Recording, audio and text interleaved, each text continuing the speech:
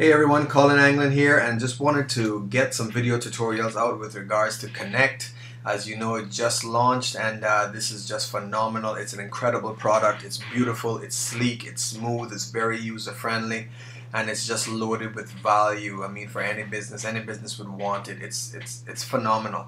So, just wanted to take you through a quick tutorial of how you can actually set up an event with using TalkFusion Connect. So in this case, I'm going to go to my video communication center. Okay, and of course I go right here and I click on the connect button. Now if you haven't done so already, if you scroll down, you'll actually see down here download tutorial. So if you click on that, you can actually download the tutorial. But right now I'm going to show you a couple of things. So for one, you can go to my profile. And then when you go to my profile, this is where you can actually upload a photo that you want to be displayed. You can put your company name, any keywords or description. You can actually choose what banner that you want. So this is the banner that displays above your presentation. And this is the banner that is actually like for the waiting room. So when a person has actually logged in and your presentation hasn't started yet, this is what they'll see. So you can change these by just going to select from banner library or upload a new banner as well. Okay. Right now we're going to go back to the dashboard because we want to just go ahead and create an event. So I'm going to go to right here where it says add event. Ask for the meeting name, so I can put, for example, Connect. You must put a description, so we can put learn about Connect. The time, if I want to do something right away, let me just set it for 11:25 p.m. and I'm going to select live broadcast. So if you just want to do a video conference only, you would select this. And that's only if you want a video conference. But if you want to be able to show slides, video, and all that kinds of stuff, then you need to select live broadcast. If you have any presenters already there, then they will show right here, and you can click on the button to add a presenter. If not, then that's quite fine. You can select duration, how long you want this to last. Now, even though it might say up to 45 minutes, I've had a presentation go on, or I've kept the window open for over 2 hours and it was fine. So so you can do that. But you set the date, the time, the description, public, live broadcast. If you have a survey that you want to attach, you can put it in at this point. If this is a recurring broadcast, so something that's going to happen at the same time every single day, etc., you can do that, but most of the time it's not. So save and invite. Okay.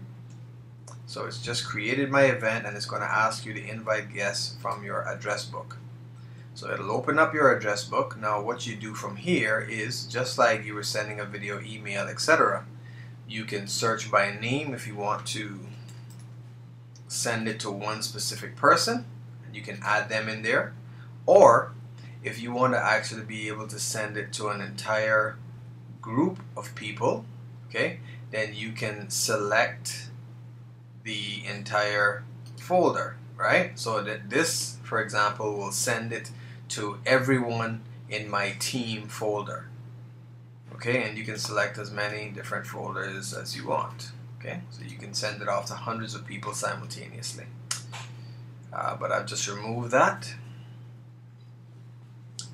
And in this case, let me just send it to myself so that I don't get a call from Wayne a little bit later saying, Colin, you invited me to some event. Right, so here we go. So in the subject line, then you just, whatever the subject of the message is. So connect with me. And then in here, you actually don't have to put anything, because it's going to give an entire message saying you're invited to this event. It gives the name of your event. It gives a description of your event that you typed in the previous window. So you actually don't have to put anything in here because everything will already be typed up. Here is the registration. So if you want a person to be able to actually register, so this helps you to collect certain people's information. So you can say, do I want to, require their address, their city, zip, phone number, Skype name, etc. You can collect all that information. I usually don't. I just want to, collect their email addresses.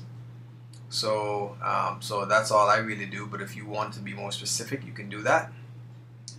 Then next page is a reminder. So depending on how soon it is, I always set out a reminder. So I'll say, yep, I want to remind the people that I send this to an hour before the broadcast. So the subject line, I will just put reminder, broadcast coming up. You can put anything you want. You really don't have to put any custom text in there again, because it's going to give them an entire message saying this is a reminder that this broadcast is beginning in an hour. So you don't have to put anything in here if you don't want to, but if there's something specific that you want to say, you can. Send me a copy of the email reminder. You can put that in. If you want to send it to the person a day before, or both an hour and a day before, you can do all of that. Okay? And then follow up, right? So if you want to be able to send them a follow-up email right after the broadcast is finished, normally subject, I'll say something like thank you in the body of it. We just wanted to say thanks for attending. Oops, if I can type here. Let us know if you